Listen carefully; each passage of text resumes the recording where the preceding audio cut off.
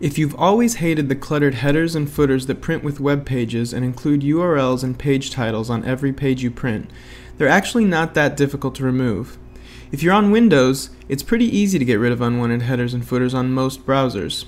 In Firefox, go to File, Page Setup, then click the Margins and Header/Footer tab. Set every header and footer to blank and click OK. In Internet Explorer, go to File, Page Setup, then set every drop-down in the Headers and Footers section to empty.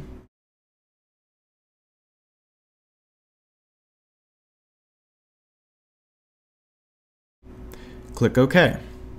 For Opera, go to Menu, Print, Print Options, and untick the Print Headers and Footers checkbox. The process varies slightly, but is likewise pretty simple on OS X. In Firefox, go to File, Print, or hit Command P. Make sure the printing options are expanded. Select Firefox from the third drop-down menu. Then set all the page headers and page footers drop-downs to blank. In Safari, go to File, Print. Make sure the printing options are expanded yet again. Select Safari from the fourth drop-down menu and untick Print Headers and Footers. For whatever reason, Chrome doesn't have any options I can find for disabling headers and footers in printing. If you're on Windows, you do have one workable, if inelegant, solution.